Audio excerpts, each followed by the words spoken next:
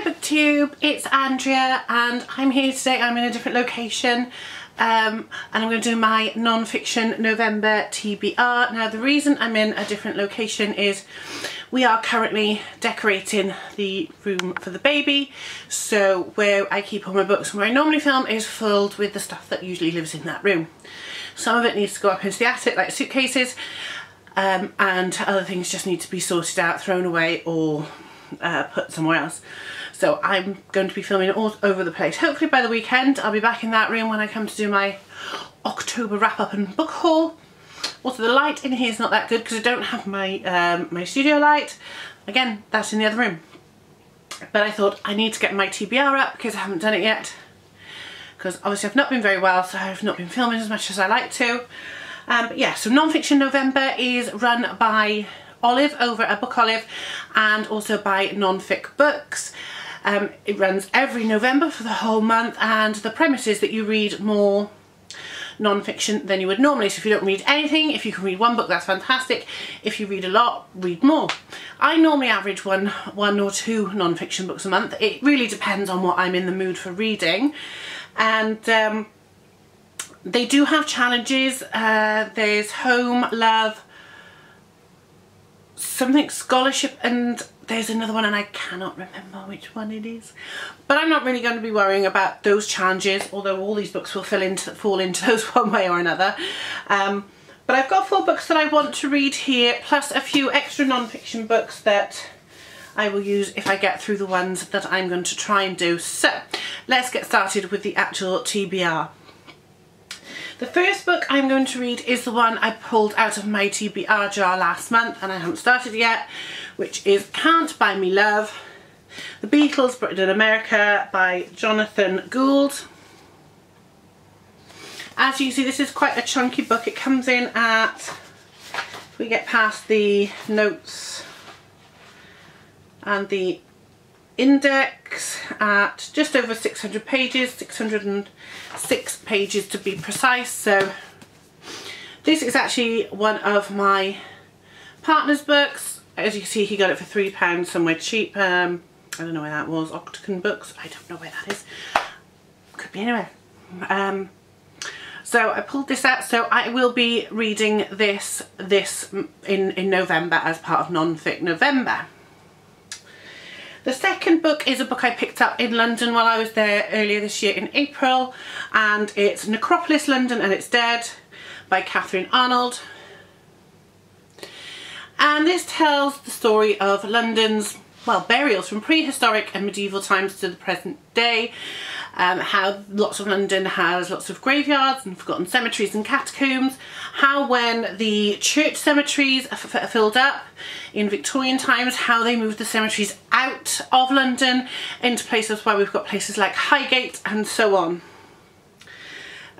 So yeah, I mean I heard about this a while back. I think I saw it on BookTube and I wanted to read it. It's not a very big book and it'll fit in my handbag so I can take it to work. So perfect. As you all know, fitting in with the category of love, this one.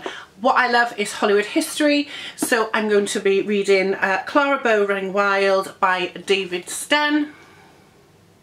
So this tells the story of Hollywood's first it girl, Clara Bow, and her life and career. Now, David Sten wrote the absolutely fantastic and highly critically acclaimed biography on Jean Harlow, Bombshell, which I absolutely love. This book was first. I can't wait to read this one. I have heard from author Michelle Morgan that this is a very, very good book, so yes. And finally, sticking with one of my favourite, another thing I love or interested in is history, and again sticking with the local areas of London, I'm going to read Jack the Ripper and the East End, introduced by Peter Ackroyd. And this was in association with the Museum of Docklands and the Museum of London, and it is literally about Jack the Ripper's East End and Whitechapel. Lots of photographs in it and illustrations. So those are the 4 books I'm going to try and read this month. So that's 4 books. That works out as 1 a week. Now, for me, 1 a week is not very much, but it is non-fiction. It does take a bit longer than normal. But another book I want to try and get into a bit further this month is a book I started a while back. It's again a big chunk of book of 750 pages, and that's Agatha Christie's Complete Secret Notebooks. So I've had this for a while. As you can see, I have started it, but it is obviously very in-depth, and it's something I just like to dip into every now and again. I usually read about one of the books and then put it down for a bit. So I do want to read a bit more about that. That's by John Curran. So yeah, I mean, I think it's fascinating how writers write and authors. Basically, she just kept lots of notebooks, and she'd have bits of stories in one book along with a shopping list or something similar, and I just thought it was fascinating the way she worked, so I'm really going to try and get into that this month as well. I have two other non-fiction books to add if I manage to get through those four and do a bit of Agatha Christie. I'm not expecting to finish the Agatha Christie one in November, although I do want to make a bit of a dent in it, just simply because of the size. And that is the memoirs Call the Midwife by Jennifer Worth.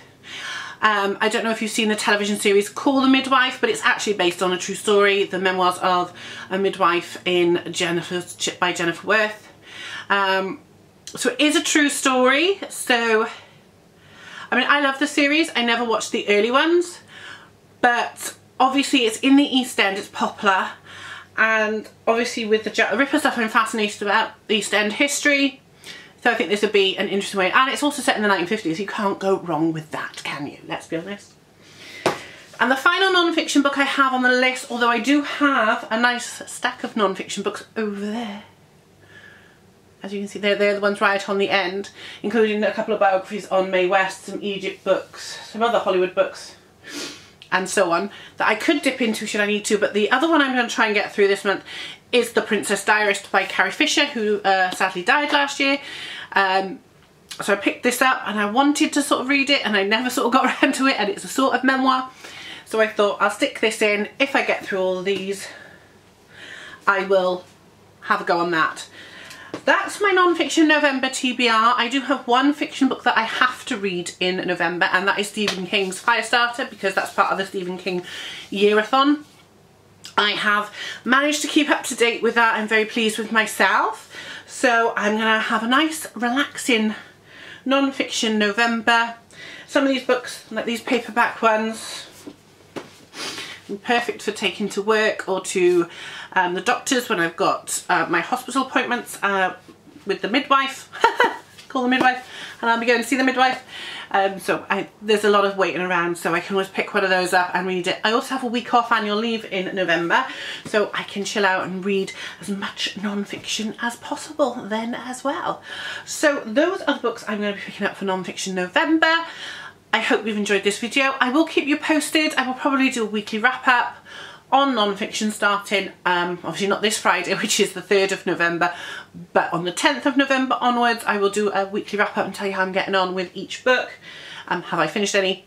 How far have I got through? And so on. So I'm looking forward, and I've been to non-fiction November. I have been watching all of the TBRs that I can find to see what you're all reading. I hope you're going to enjoy it and join in.